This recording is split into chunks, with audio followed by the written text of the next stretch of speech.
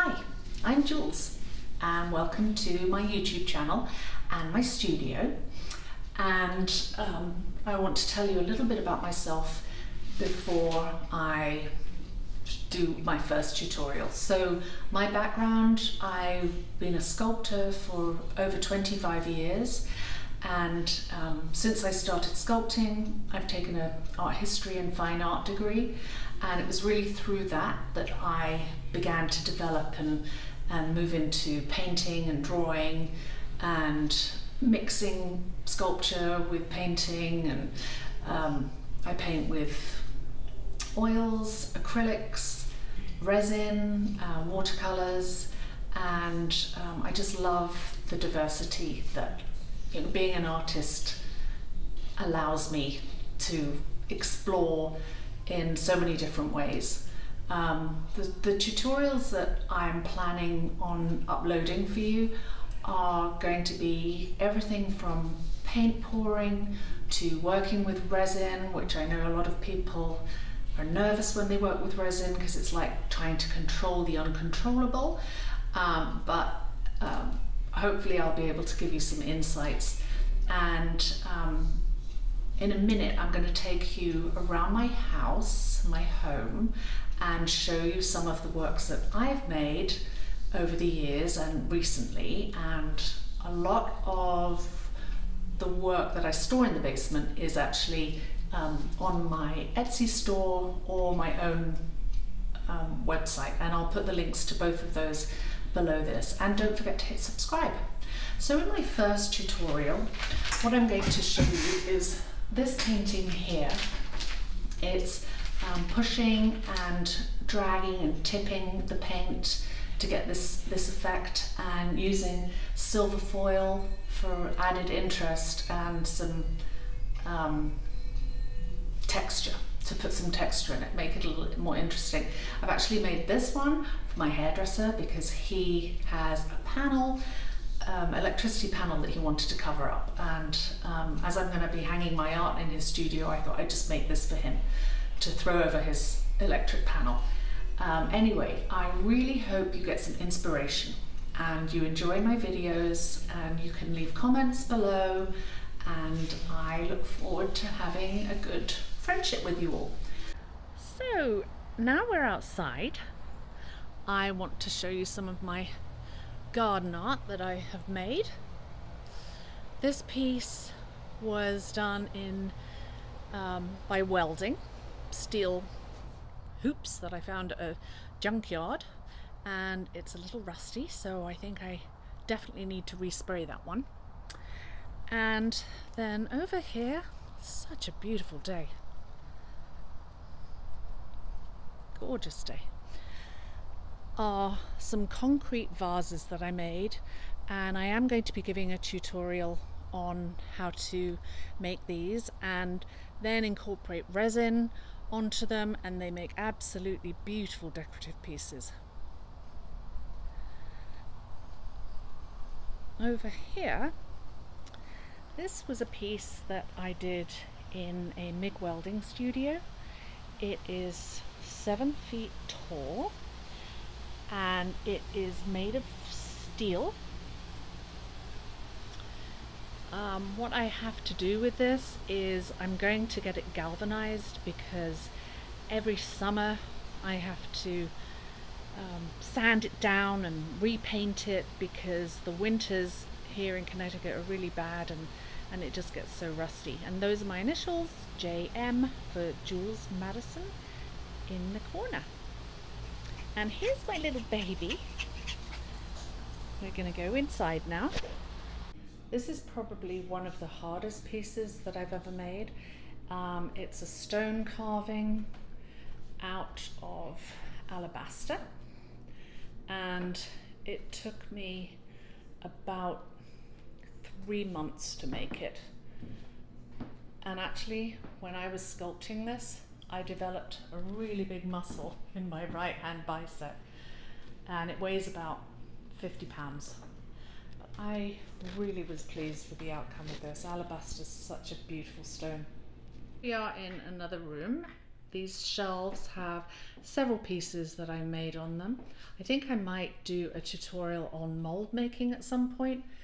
These are my feet that I created from a mold, and I will show you how you can do the same thing. Up here is a porcelain sculpture that I made several years ago actually, and then down here is a bronze that I produced using the lost wax process. You can see details.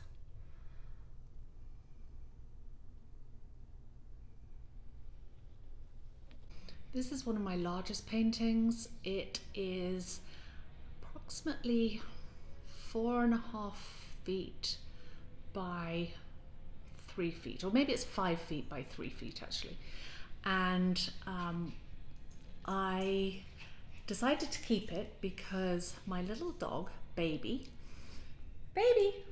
she's around somewhere, walked on it when the paint was wet. And there she is. Baby, come say hi. Come and say hi. You walked on that painting, didn't you? Anyway, she walked on this painting, and there were some little doggy footprints hidden in it, so I wanted to keep this. She's 12 now, and it's called Baby Feet.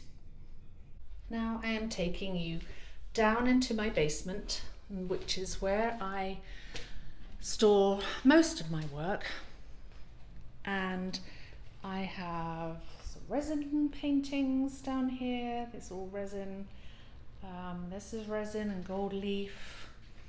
This is actually mixed media. It's resin with acrylic skin and acrylic paint and some pen. I do acrylic skins, which are kind of fun to do.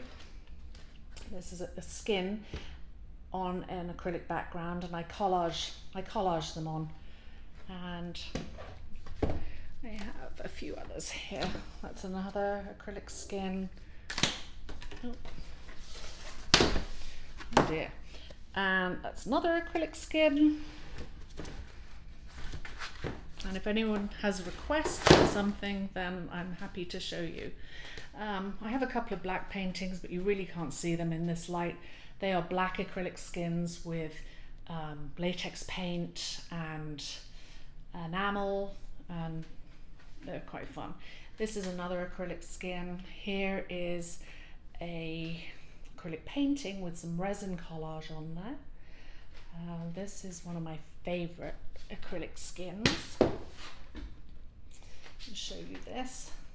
And if I take you, this is 3 foot by 3 foot. If I take you in, you can see the texture of the piece.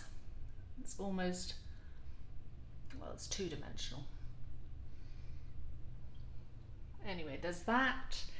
And over here, no, I am not obsessed with pizza. In here are my resin rounds, and yeah, ready for shipping. That's a black one. Here's a brighter one.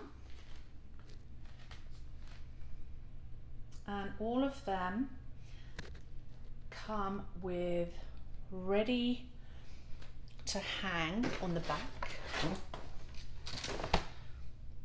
They are signed, and every single piece of my art comes with a certificate of authenticity.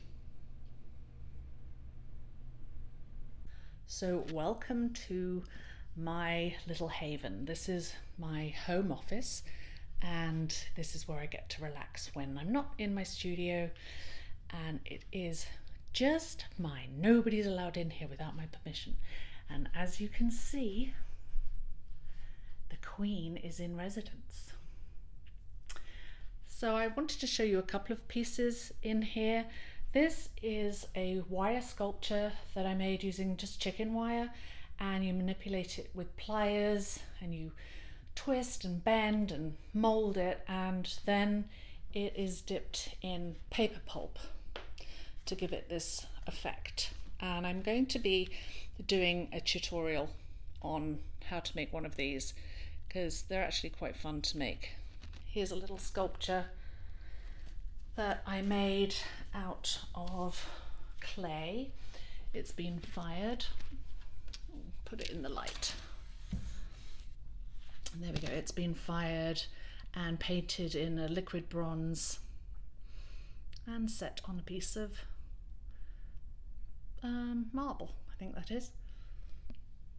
The last piece I'm going to show you of mine, this was a self-portrait I did, and it's oil and 3 foot by 3 foot in a kind of Picasso style. And now we'll go back to my studio. So I hope you enjoyed that little tour of my home and my art, and that you've got to know me a little bit better. I look forward to uploading my first video to give you some tips and tricks, and I hope that you get inspired by it and it helps you with your own creativity. Thank you, and I will see you in my first video.